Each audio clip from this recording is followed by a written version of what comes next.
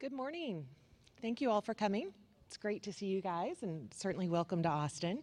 We are presenting on architecting application workloads for OpenStack clouds. So we're going to do a quick round of introductions. My name is Megan Rossetti, and I am with the cloud operations team at Walmart. I'm Samir Adhikari, and I'm at the cloud engineering team at Walmart too. And I'm Craig Starrett, and I'm with Intel, and I'm part of the Open Source Technology Center.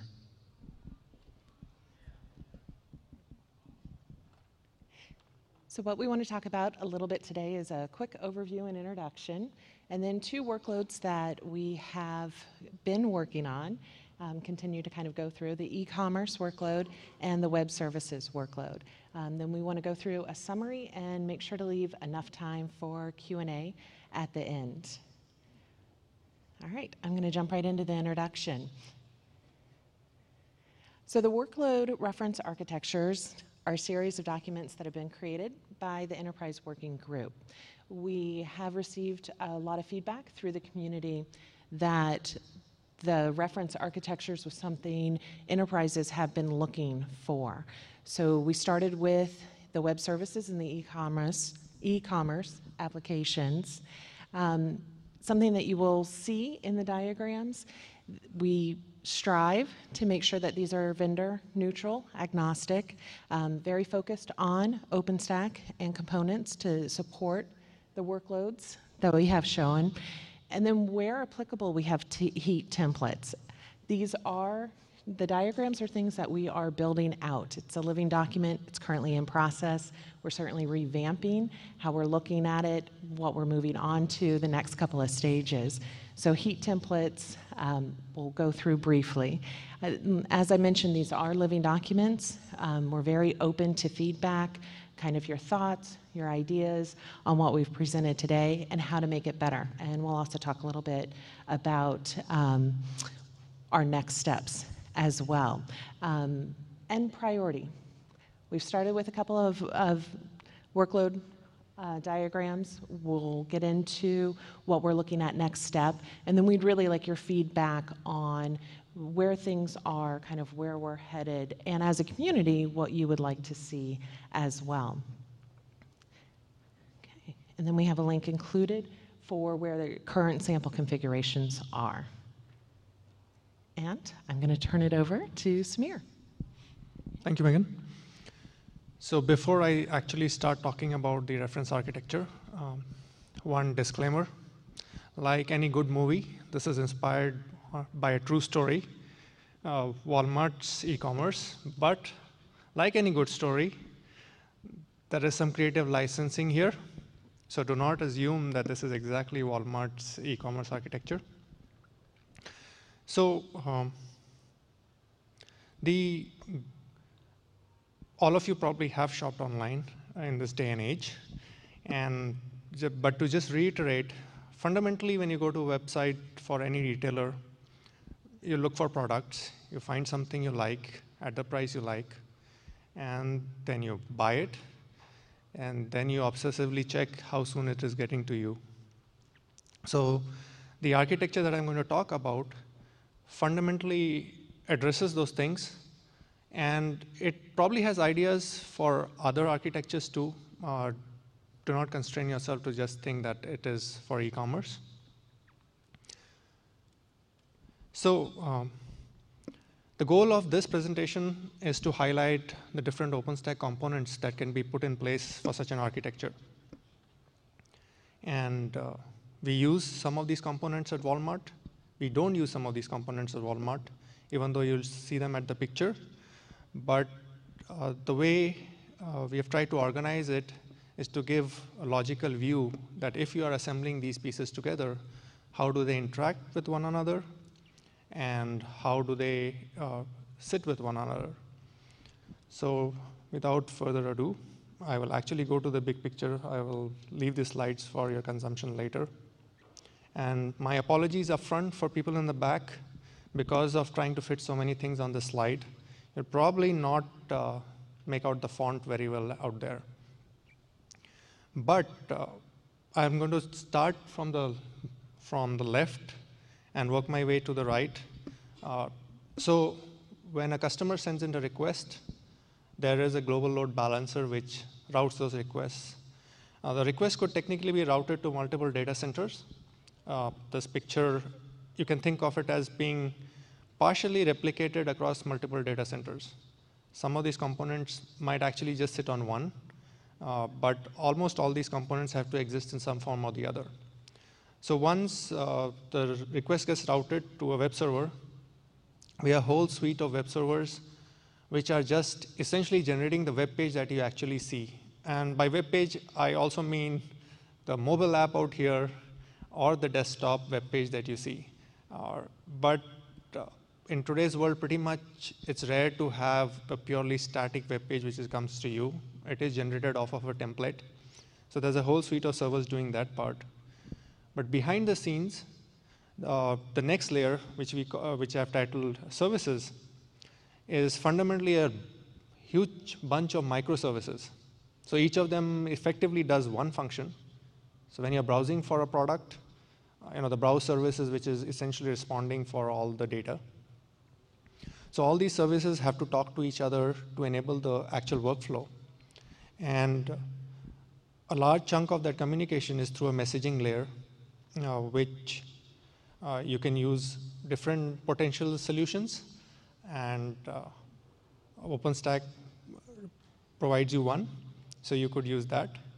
But the key to take away from this layer is that each microservice is isolated for the very reason that they can be developed independently as long as they're compatible, backward compatible with the previous features that they provide.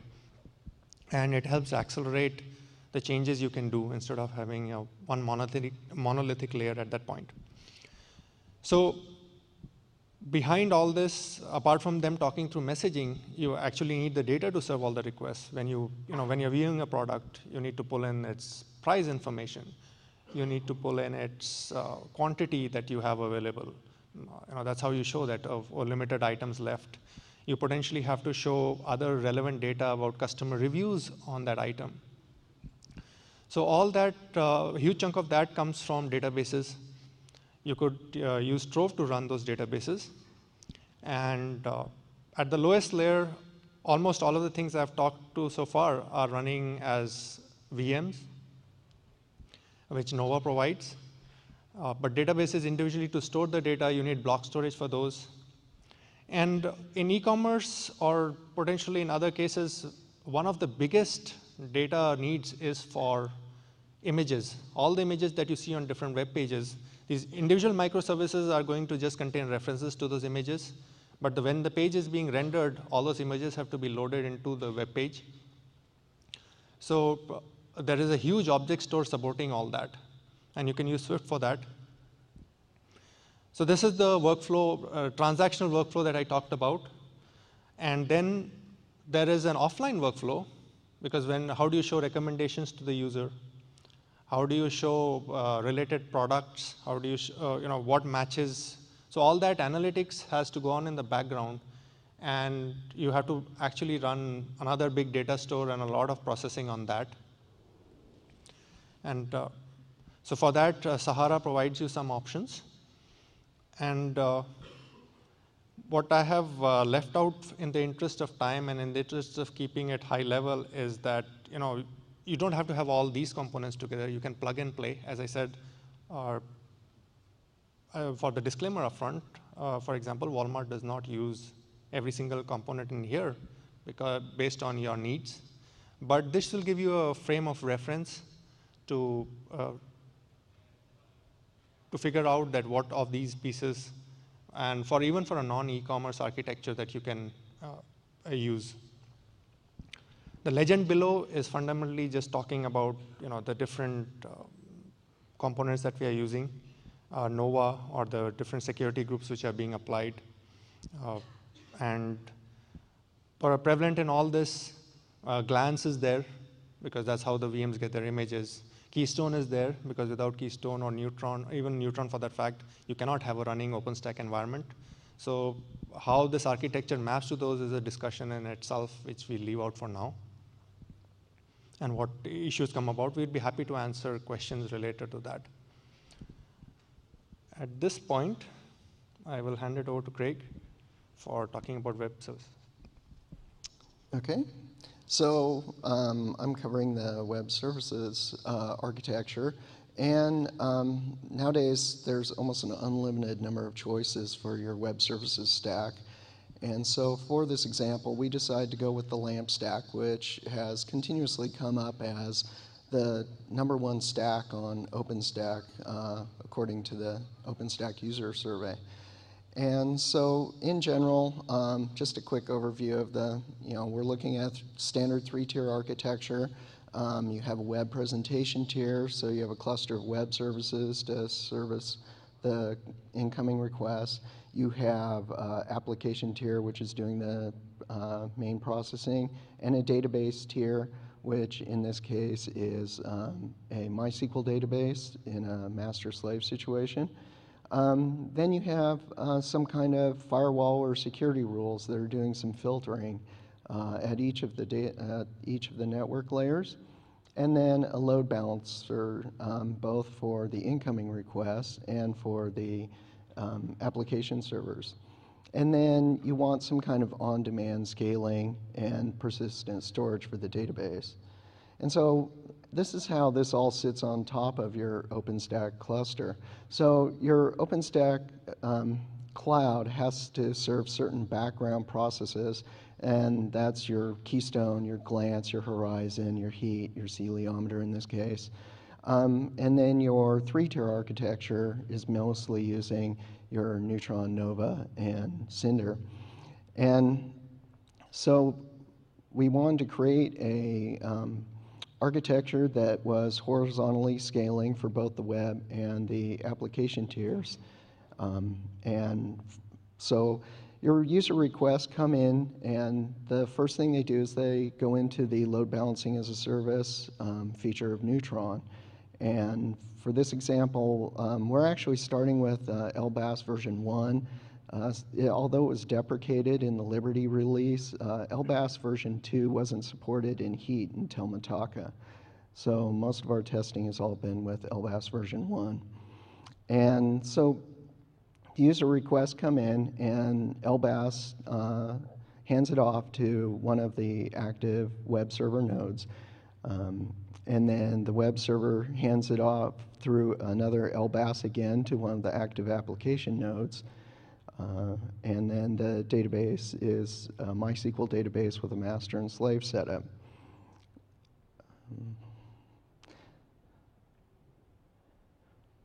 Let's see. Oh, so we also we created Heat templates for all of this, and so the Heat is we have auto scaling groups set up for the web tier and the application tier.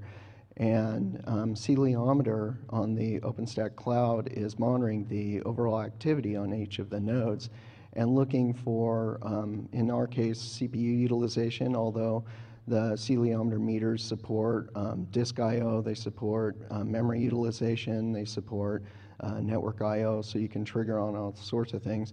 And when those Celeometer meters or alarms trigger, that then triggers Heat to auto-scale and create an additional instance to meet the user demand. For example, we also created downscaling groups. So if your activity drops and you have more resources than necessary, you can use Heat to downscale your nodes, Heat and Celeometer, and that will reduce your overall expenses and reduce resource consumption.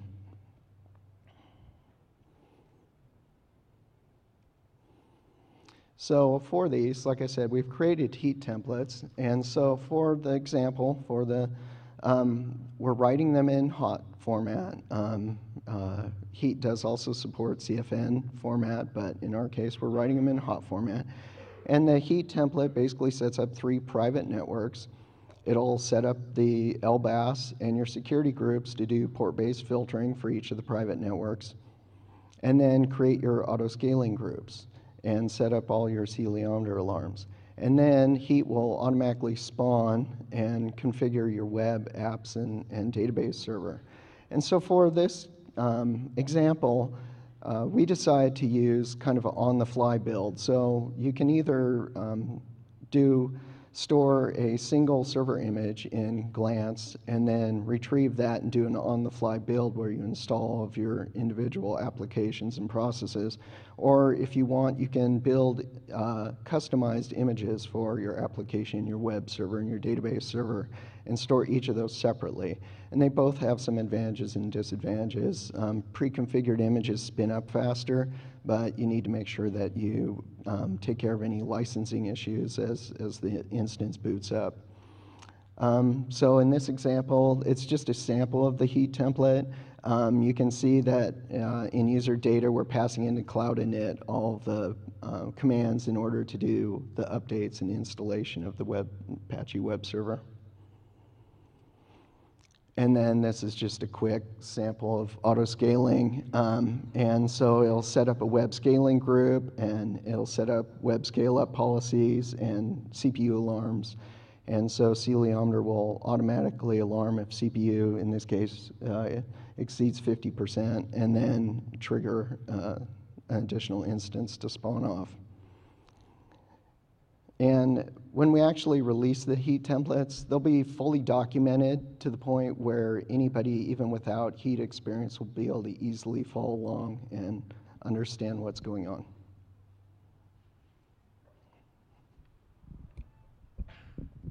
Thank you. Certainly understand probably one of the biggest questions will be, where can we find this documentation? We are in the process actually of building out where these will land. Right now we're looking at adding them off of the sample configuration page, but that is something that we're asking for your input and your feedback on how would you like to see and be able to process this information. And also along the lines of, does this information, what we've presented today, meet needs for adoption, questions about, I need some type of architecture to get started, and these diagrams fulfill those needs? Mainly, are we headed in the right direction? So, how you can help, because we definitely are looking for your help, encourage any and all feedback. In addition to these two, we have others that we're working on. The next one that is close to completion is big data, and then we do have others in the pipeline as well. That is a question I'd certainly like to hear back from the audience on. What other reference architectures would you like to see, in addition to the ones we've put together and the ones that we're working on? What are areas of interest?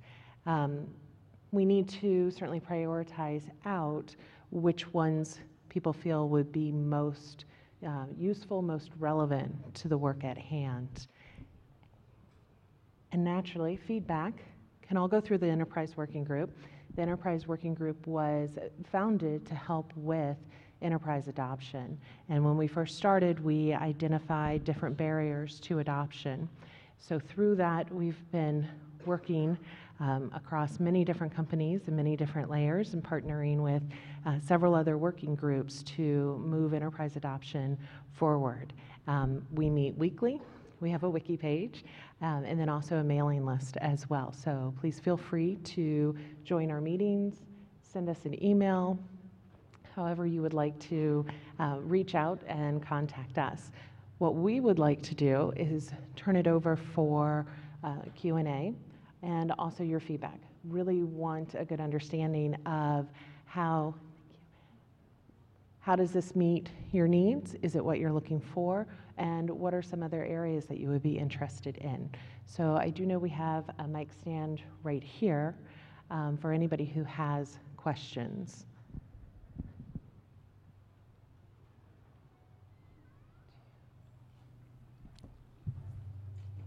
Thank you. I have a question for you, Samir.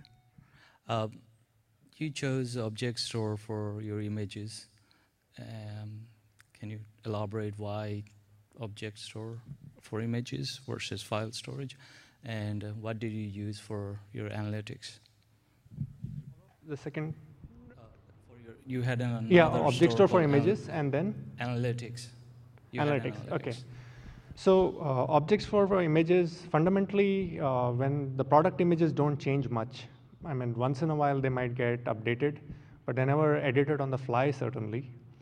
And because, if you think of Amazon, which potentially has a few tens of millions of SKUs of products, or Walmart, and if you think of Amazon, which has about 200 million SKUs of products, if you look at those environments, the image for a product pretty much will stay consistent for generations of the product. What you need are good tools to be able to change them when the product changes. So object store fits that use case very well. You design the system to pick the object out, but what you don't know is the access pattern for that object, right? You do know that the object has to be loaded on the page, but broadly, but you don't know that which objects at any given point of time customers are interested in viewing. So in a file kind of a scenario, you can design out, scale out solutions with object store much better than you can design with file solutions. And so not changing them much, being able to scale out very quickly with very low latency load the page, essentially what drives the need for the object store there. And for the analytics cluster, there is a certain amount you need live to maybe potentially detect. What you need live is essentially to get an idea of the consumer's interest, or intent to be more precise. What are they looking for? And that data is only built up over time, because most of the time when these commerce sites show you related products, that is based on essentially some form of a summarization over aggregate statistics collected over time of lots of consumers.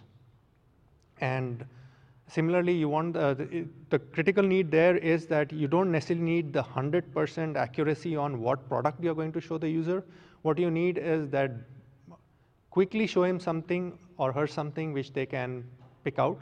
So a lot of that processing, because it involves a lot of different sources, you might be ingesting social media data, you might be your traffic patterns of your website, other data sources that you can find, competitor prices, so many things. So that processing first of all, that data ingestion takes time, and then the processing takes time, which essentially at the end of the day, what you have to come up with is a matrix which you can quickly look up based on a user from a certain location, maybe a certain time of day, or the product they are currently viewing. You have to pick a row in a table somewhere which will relate other potential products that the user can buy.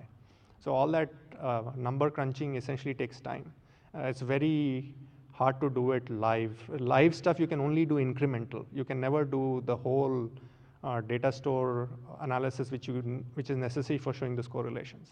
So, but architecturally, the way the implementation of the analytics cluster, so that is why it's very intense. You tend to use there's a lot of I/O demand for moving the data around in that. So there, the solution tends to usually be bare metal. And even if you run a Nova VM on top, if physically to do the processing part, to handle the I/O needs, you effectively expose the bare metal blocks to the Nova machines. Does that answer your question? Yes. Welcome. Any other question?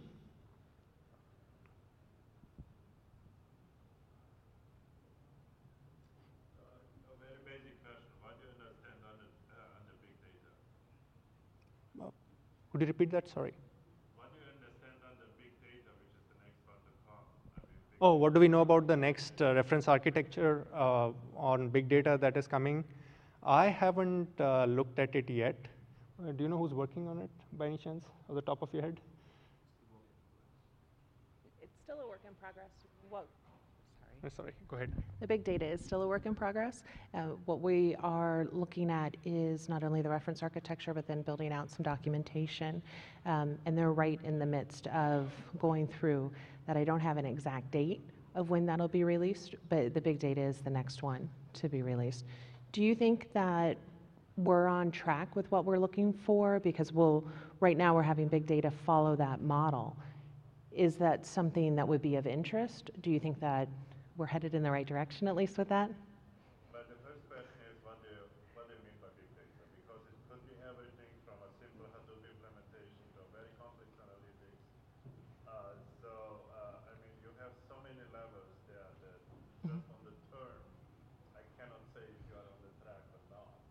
But on the 2 that we have here, You have to start somewhere small. mhm. We have to start with a simple Hadoop and then add layers to it. So with the 2, with the e-commerce and the web tier, do you feel that those are on track with what you would be interested in or what you would be looking for? Definitely, yeah. Okay. Okay. And that's great feedback. Thank you very much. Yes. One question. Are there any plans to implement the reference architecture for CI/CD pipelines? For example, like one of the largest OpenStack cloud consumers is OpenStack itself, and I would be happy to see the reference implementation of OpenStack infra, like Gerrit, Zool, all the build pipelines of OpenStack as a reference architecture for enterprises building the CI/CD. Perfect question. I was thinking if there were no more, I would raise that as a comment. So what I didn't talk about here is how you deploy all these pieces, right? It's a whole complex system, and one of the challenges, even if you have OpenStack running, is deploying all these other things. So for that, I think the good news or the bad news, depending on how you want to take it, Walmart uses its own application lifecycle manager, which we have open sourced, and you should check it out. It's called OneOps, and that what it does really is hides the fact that OpenStack is what the developers are writing against. So to deploy OpenStack itself, we use OpenStack Ansible, and we don't use the OpenStack infrastructure pipeline to deploy OpenStack because we tend to deploy stable releases. And if anybody in Walmart wants to contribute, it is done outside of what is deployed in our environment. But for deploying all these big pieces, what the interface that OneOps provides, so there could be different solutions. I'm talking about ours, is that the developer goes to the application lifecycle manager, logs in based on their internal credentials, Walmart credentials, and then they tell the OneOps tool that, hey, I am going to deploy a 3-tier app, because each of these components internally can be multiple tiers too. This is a very, very high-level view of the reference architecture. And they say, okay, I need a Apache Tomcat component, I need a Java component, I need a certain database component. And then the orchestration tool actually kicks off VMs, does the install. So we still follow the model of doing installs on the VMs. So we don't do, it's not pre-built and baked into images.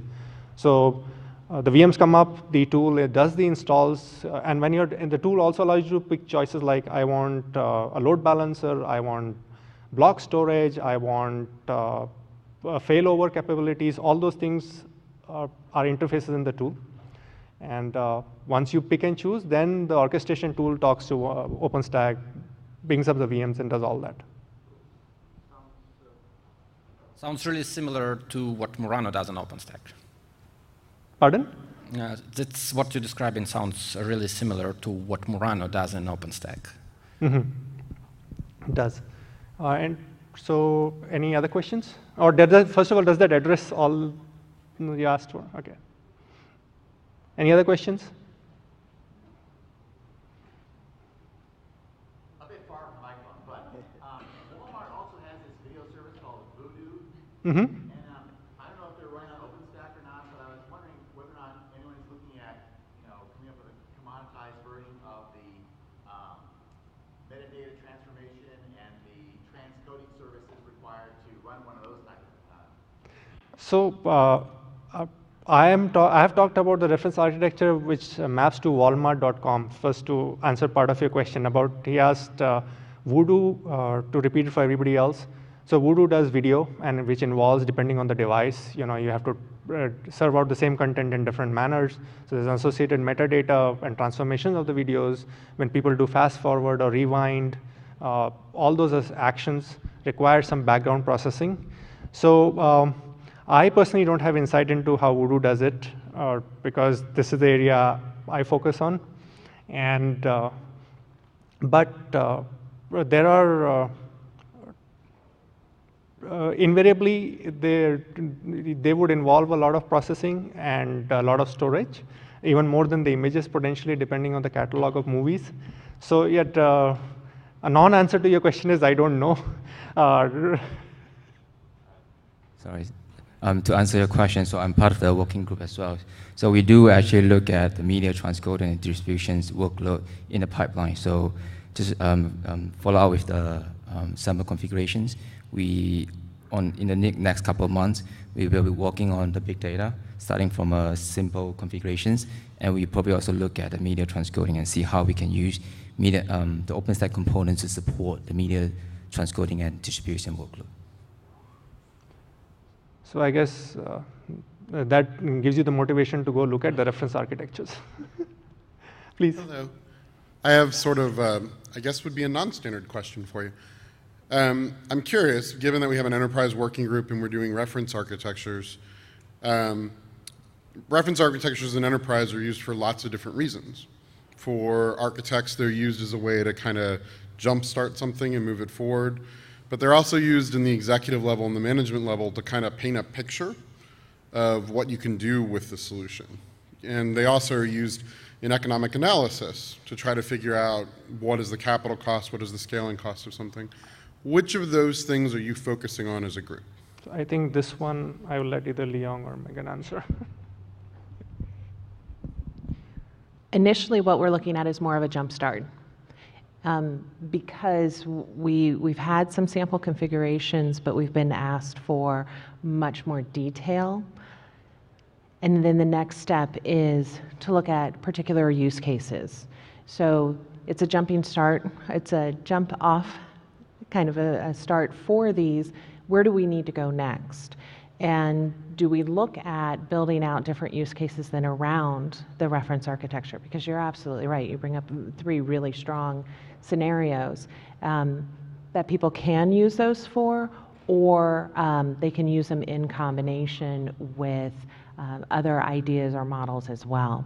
So it's a starting point, but I agree we do need further development. And then your feedback is exactly what we need to make sure that we're online with what's really going to be the best use for putting a lot of work into the reference architectures and making sure that they're easily consumable for businesses, for enterprise needs, which can vary greatly depending on what they're looking for, what they're building out, scale, and so on and so forth. But more of a starting point at right now, and then hopefully in 6 months to a year, we'll have a much different answer. Thank you. Any other questions?